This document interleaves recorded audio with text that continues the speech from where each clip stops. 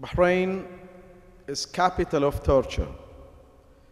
Unfortunately, instead of saying Bahrain is capital of peace, the allegations become thousands from the people who've been tortured by the security and interrogations room. We are facing a serious problem that the authority did not take any serious action to stop these crimes.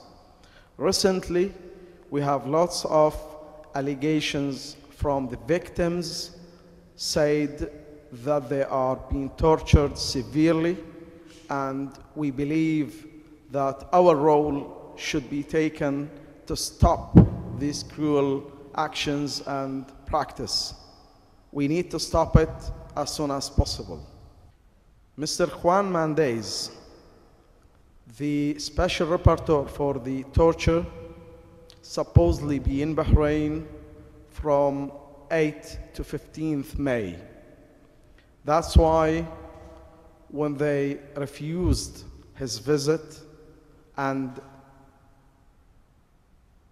postponed it for unknown time, we decide to make our activities to talk about the torture practice, about the places for torture, about the victims, about the kinds of torture being practiced since long time.